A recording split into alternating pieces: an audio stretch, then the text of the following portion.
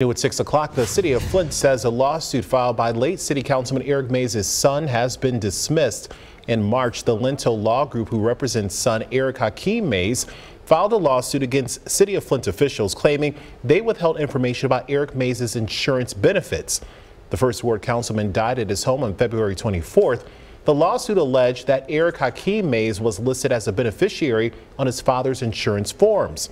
In a statement, City Attorney William Kim said, in part, "We are glad that the circuit court dismissed with prejudice the March lawsuit filed against the city of Flint by the Lentil Law Group," also adding that the city will work to recover the city's legal expenses.